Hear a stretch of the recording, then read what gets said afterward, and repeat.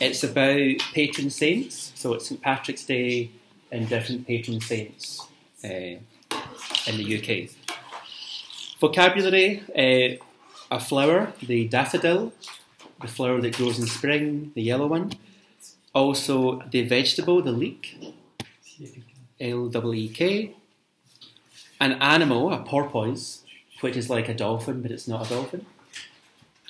Also, the difference between the country Wales and the animal Wales. But you'll hear the way I pronounce it, it's the same. SNP, the Scottish National Party.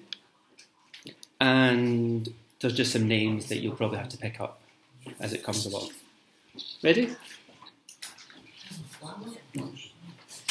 Okay.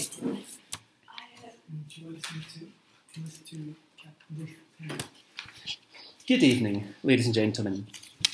A couple of weeks ago, I was mulling over a pint of Guinness in the pub with my friends. It was St Patrick's, and I was asking myself, with many others I think, why are we here celebrating St Patrick's?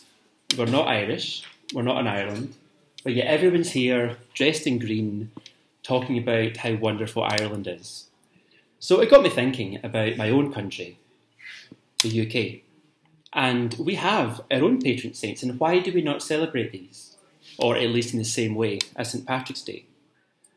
I'll try not to bore you during my speech with intricate details about Wales, Scotland and England, whose patron saints are St David, St Andrew and St George, respectively. Nor will I try to offend any of the devout atheists here who might be offended with so much religious talk.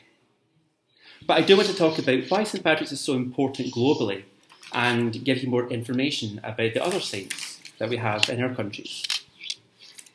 I'm sure that you all had a good party on St Patrick's. We saw a parade, there were pipers, there was traditional music, there was sports such as football and the famous hurling. There was also dancing, but not the type I did at school. It was special Irish dancing, but it was quite fun to watch. In short, it was a celebration of culture, and that's always good to celebrate. It was in Brussels, but we also have enormous St Patrick's parades in the USA and Canada because you have a lot of expats, no pun intended. But then what of our patron saints, or mine anyway? What about St David in Wales, St Andrews in Scotland, or St George in England?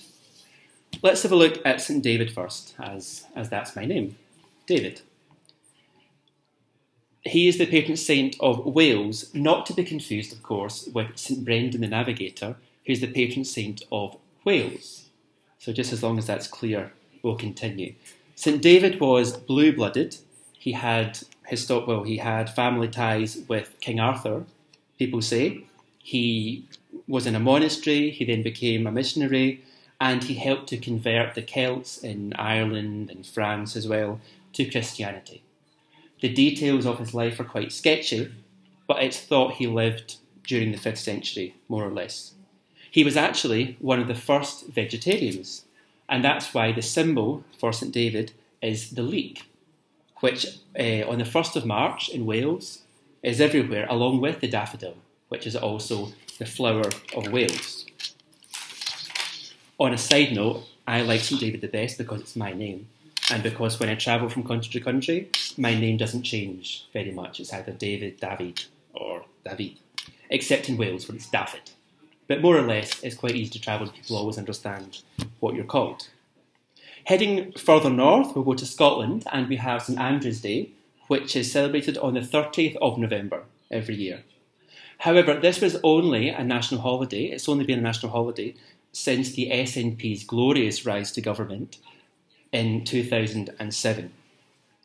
The flag of St Andrews is a blue flag with a white cross, and it represents the way St Andrew was crucified in the shape of the cross. The legend is that St Andrew was buried at the city called St Andrews in the north of Scotland, a city also famous for golf, Prince William, and very high house prices, as you may or may not be aware. The story behind the flag of Scotland is apparently based on a battle between the Scots and the Picts. The Picts were the tribe in the north of Scotland. And the Scots said that if they won the battle, they would devote all their life and energy to St Andrew. And in the morning before the battle, the clouds formed a cross shape against the blue sky, which was the cross of St Andrew. I've also seen that too in Scotland. It's quite a common cloud formation. However, in Scotland, we often celebrate something called Burns Night. Robert Burns was a poet, and we celebrate his National Day on the 25th of January. So for me, that's always been Scotland's National Day. People wear kilts, we have poetry, we have the famous Ode to the Haggis, which is a very famous poem, which I will not be reciting tonight, unless you buy me a few drinks. Although, of course, England has its own very famous saint. We have St George, and like St Andrew, St George was also a martyr. St George, however, was a Roman soldier, and it was in fact Richard the Lionheart who brought back the emblem of St George to the UK. St George was known for protecting the Christians, performing miracles, and general bravery and chivalry, as well as killing that famous dragon. However, is St George really quintessentially English?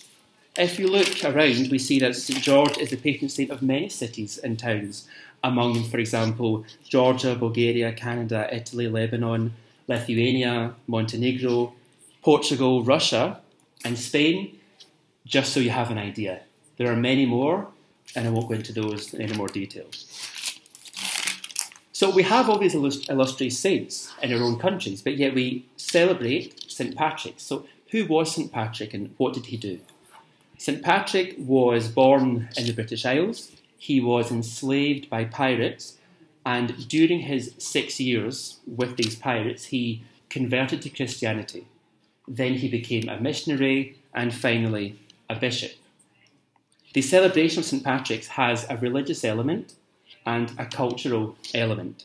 It's a holiday of obligation, so people go to church and they're very religious, but it's also a celebration of general Irish culture, which is why perhaps the fusion has made it so popular, as well as the Irish immigration all over the world.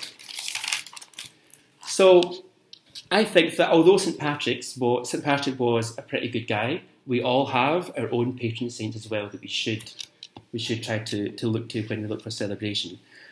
I'll give you a couple of the stranger saints because they have some quite funny associations.